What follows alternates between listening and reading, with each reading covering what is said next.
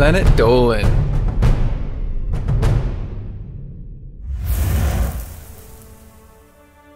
What bra maker designed the spacesuits for the moon landing? What country wouldn't let its military wear socks till 2007? Here are 15 crazy facts you didn't know about your clothes. I'm Danger Dolan, and today I will be your narrator. Number 15. French engineer Louis Réard named his creation after Bikini Atoll, where the United States did a large portion of its testing on the atomic bomb. The reason for that was literally a pun. He wanted it to be an equally big explosion in the fashion industry. Incidentally, the bikini was banned in Belgium, Italy, Spain, and Australia shortly after its invention, and the Vatican labelled it a sin. Number 14. Samuel Clemens, better known by his pen name Mark Twain, is credited with the invention of an adjustable elastic strap to hold up loose-fitting clothing. It's filed as Improvement in Adjustable and Detachable Straps for Garments. Originally, he intended for it to be used in a variety of clothing types, including vests and pantaloons. But take one look at this pattern, and it's hard to see anything but a bra strap here. Number 13. South Korea, now famous for scantily clad girl groups, once had a skirt measuring fashion police. In the 1970s, their job was to go around and literally measure the skirts of girls walking around on the street to make sure they were long enough. If their skirts were too short, women could be fined or jailed. Number 12. Before 1840, getting married in a white wedding dress would have been unspeakable. Britain's Queen Victoria was the first to associate the colour white with weddings, when she married her cousin in a dress she designed herself. Before that, white clothing was for mourning. It was something you'd wear at a funeral, not a wedding. Number 11. Jean was actually the name given to a type of cotton corduroy cloth worn in the 1800s. They were named for Genoa, Italy, the city that the cloth originates from. Eventually, a Russian immigrant named Jacob W. Davis figured out that jean cloth could be used to make really strong pants. Pitched the idea to a German immigrant named Levi Strauss, and now we have jeans. Number 10. A type of platform shoe called chopines date back to Venice as early as the 1400s. They were a popular choice for courtesans to protect their shoes and dresses from dirt and mud. Number 9. Spanx was sort of like the modern version of a girdle, in that it squeezes you into shape that fits your clothes a little better.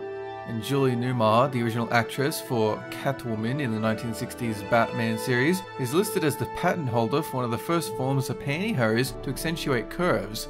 The patent name is Pantyhose with Shaping Band for cheeky derriere relief. We may never know if the pun was intended. Number 8. At most jobs, bringing your own clean underwear from home is a given, but at Disney World, Mickey Mouse and the gang had to work from a shared pool of community undergarments. It wasn't until 2001, after 2 months of negotiation with the Teamsters Union, that mascot workers earned the right to be assigned individual underwear sets that they could take home and wash themselves. Some of the workers complained about the underwear being stained and smelly. Also, there was apparently an outbreak of pubic lice and scabies. Number 7. The iconic spacesuits that helped Neil Armstrong and Buzz Aldrin safely set foot on the moon were developed by Playtex. The 21-layer suits were hand-sewn and developed by seamstresses who were used to making girdles, bras, and panties. There were 2 other companies, both major defense contractors, who submitted designs for consideration. One suit was too big to fit into the space capsule, the other had a helmet that exploded during trials, which, isn't ideal. Number 6. High heels were originally invented as military footwear. Persian cavalrymen used the heels to grip their stirrups, giving them a more stable position when they stood to fire their bows. In the late 1500s, heels became a stylish status symbol among European nobility, particularly those who were sensitive about their height. Number 5. The trend of pink being for girls and blue for boys is actually only a couple of generations old. Actually, the reverse was true until the 1940s. Pink was considered the stronger colour, while blue was dainty, and children's clothing was coloured accordingly. Number 4. French clothing company Lacoste was founded in 1933 and quickly became known for its signature crocodile logo. That logo became synonymous with the company and still represents the company today. That croc is now considered the world's first logo for a designer label, with companies like Ralph Lauren, American Eagle, and Tommy Bahama later following suit with animal-based logos of their own. Number 3. Socks are, kind of a common clothing item, but not apparently for the Russian military. Until 2007, they would simply wrap cloth around their feet before slipping into their boots. After 2007, they were permitted to use the technological marvel that is the sock. Of course, it wasn't until 2013 that socks were actually made standard issue. Number 2. Polo shirts were certainly popularized by polo players who used the button-down design to keep their shirts from flying up while they played. But the original design of the shirts was meant for tennis players.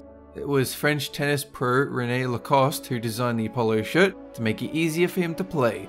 And yes, that's the same guy as the one we just mentioned with the crocodile. Number 1. You ever looked at your zipper and seen the letters YKK? You ever wondered why? Well, it stands for Yoshida Kogyo Kabushiki Kaisha, or basically Yoshida Company Limited in English. YKK is a famed Japanese company that has complete control over every aspect of its zipper making process. YKK smelts its own brass, spins its own thread, manufactures its own machines, even makes its own boxes. Because they handle everything in-house, they have unparalleled quality control that gives them the reputation of the world's most reliable zipper supplier. So guys, what's the craziest thing you know about clothes? Let us know in the comment section down below, pin a favorite to the top. That is it for this countdown, have a good one!